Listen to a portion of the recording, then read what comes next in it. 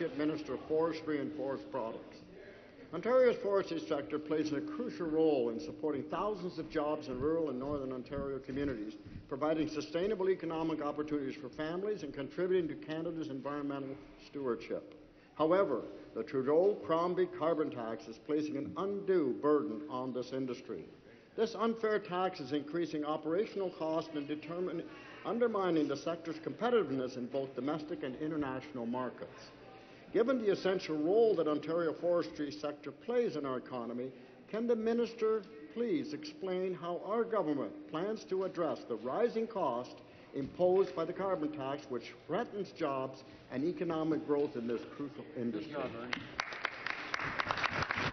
The Associate Minister of Forestry and Forest Products.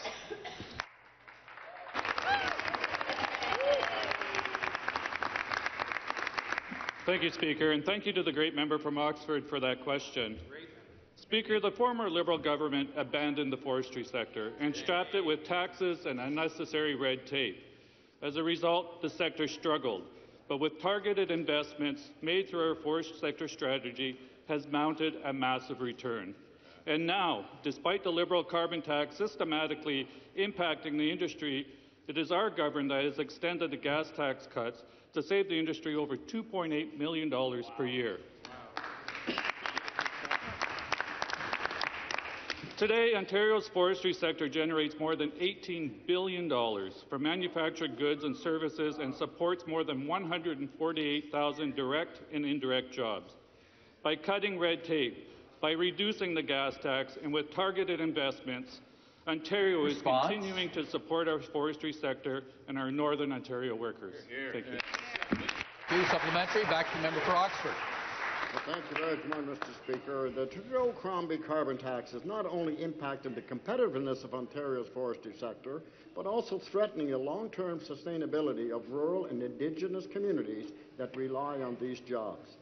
With higher transportation and fuel costs, mills are struggling, and we risk losing a sector that has been a cornerstone of our economy for generations. An added financial burden of the Trudeau-Crombie carbon tax is making it increasingly difficult for these businesses to stay competitive, leading to potential job losses and economic decline in these regions. How can the Trudeau-Crombie Liberals justify one-size-fits-all carbon tax policy that disproportionately harms the forestry industry? Speaker, can the Associate Minister, please tell us what concrete steps our government is taking to provide immediate relief for this vital sector? Associate Minister of Forestry and Forest Products. Thank you, Speaker, and thank you again to the member from Oxford for that excellent question. I couldn't agree more. The opposition has no plan for the forestry sector, and we know the Liberals consider Northern Ontario no man's land.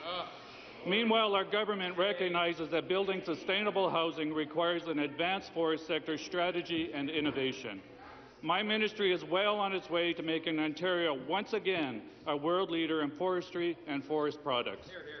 For example, the Ontario government has provided close to $8 million in advanced wood construction projects, and we're investing an additional $60 million over the next 3 years in forest biomass facilities to turn products like the sawdust from a sawmill into alternative products like fuel, bioplastics, and furniture. Speaker, it's clear it's our government that is standing behind our forestry sector, promoting innovation and sustainability. Thank you. Thank you. The next question.